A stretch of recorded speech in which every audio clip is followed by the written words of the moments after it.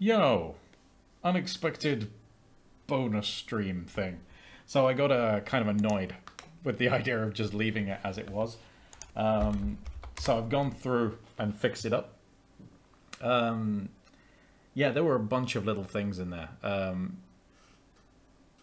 Some of them to do with, and like I mentioned in the stream, like texture clamping texture.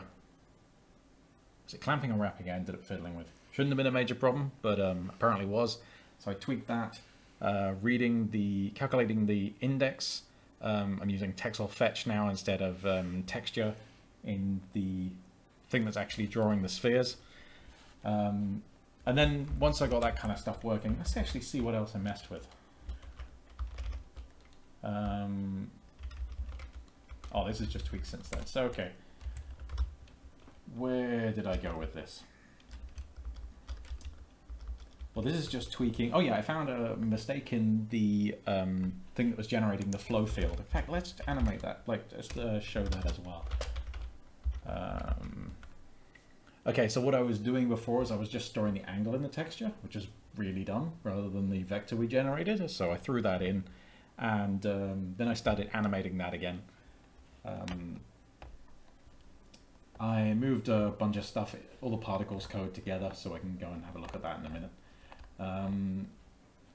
Yeah, so this is where I've changed how I'm calculating the index into the particles texture. Again, it's just using texel fetch now, which requires an integer vector 2. Secret stream, yes! Good to have you here, man. I didn't think anyone would be here for this, but damn it, I wanted to get this done. So yes, there was a couple of little changes there, mainly just on grabbing the data out and yeah, positioning things in world space. That was fine. In particles, what did I mess around with? I just had a couple of odd mistakes. So one of the things I did was I changed all the particle positions so they only go between 0 and 1, and that simplified a lot of things. And as well as that, if I go to particles, what I wanted to do in the stream was to do this. Where are we? Let's go to the draw particles. Oh yes, I wanted to use, am I actually looking at the right thing? This is where my brain starts going. Ah yeah, okay. So I wanted to set the opacity down low. And we do this by enabling blending first. So let's go and have a look at where this is drawn. So things. All I do is I make some blending parameters. I leave it as default. So it's like, I think it's 1 minus alpha or something like this. We say with blending. If we don't have this, there's no blending. If we just wrap it in that and give it some blending params, that just works. And the idea then is we can go and let's bring back play with verts. What we're going to do is we're going to stop clearing the screen. And when we do that, we get some nice little trails. And that was all I wanted to get to really today. Let's show both of those. Let's show neither of those down. Wanted so we can have this, and then we could start playing with different values in the particles code. Like this might be quite a lot, so we can do this. Maybe there's a bit of subtle. 3. Let's get that going.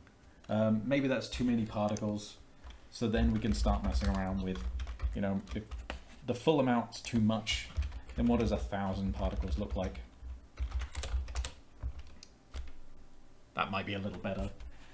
We could say how much the contribution of the flow map is being added each time.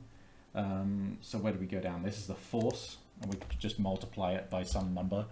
If we put it high, everything's going to get kicked around. Pretty much is going to match the flow diagram exactly. If we really slack it off, it'll take a lot longer for that to have an effect on the current velocity of the particles. So you'll get things start to kind of meander their own way, and as they're going along, they're picking up hints from underneath. So yeah, that's the kind of thing I wanted to get to today. Ideally as well, you wouldn't just be drawing these circles, you'd be drawing lines and all this kind of stuff, and you get more interesting patterns. But yeah, I'm okay with us getting to here, you know. So that was it. I'm gonna push this code up, and that's free to play with as well. I'm gonna actually light that fairly hard following of the lines there. And you can also mess with the speed at which we're animating the flow diagram. So actually, if we go to flow and we multiply now by 0, and then we do things, we should see all the particles start clumping together. They're matching to the contours of the flow diagram, and then we hit the problems that somebody pointed out during the stream. Who was it? Was it Pixel Outlaw or Jace? Or I can't remember now. So yeah, we just by animating this over time, we get a nice effect. So we can set it like really chaotic, but then there's an interaction between how fast we're animating and how strong the contribution is to the velocity of the vector. Because if it's changing too fast, then it doesn't give it enough time to have that influence. And that's kind of cool. So maybe we just turn it down to 0.1, so it's very slowly changing. This is one of the times when actually being able to see the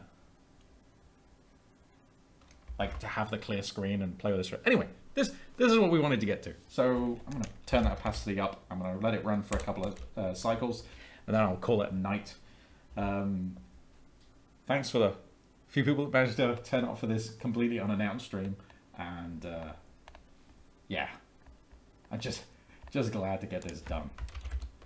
So let's put that at 0.8 and reset, and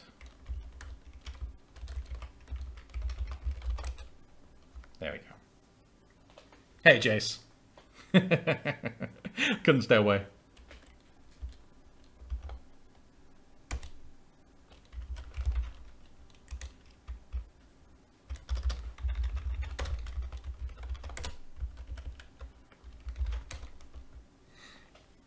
Yeah, me too, man. Glad it's working. But that means I can sleep now. It was so stupid because it was one of those ones that's like, this should have been simple.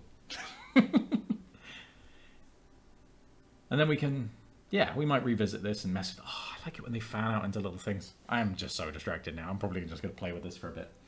But yeah, that's the lot. Catch you folks later. Bye.